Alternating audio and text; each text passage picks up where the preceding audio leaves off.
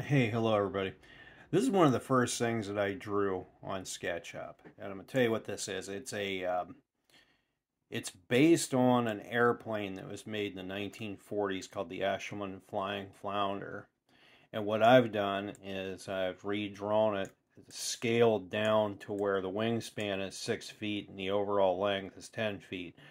The pilot would fly this from the prone position, making it very small and having a very low profile. In other words, uh, this would make a really good stealth plane, but it also would make a really good personal plane. And the neat thing about this being just one big flat body here, you could cover the bottom with some kind of rubber membrane. And if this thing had some kind of catastrophic failure to where it was crashing, you could smack a button and the whole thing would inflate in like a giant airbag.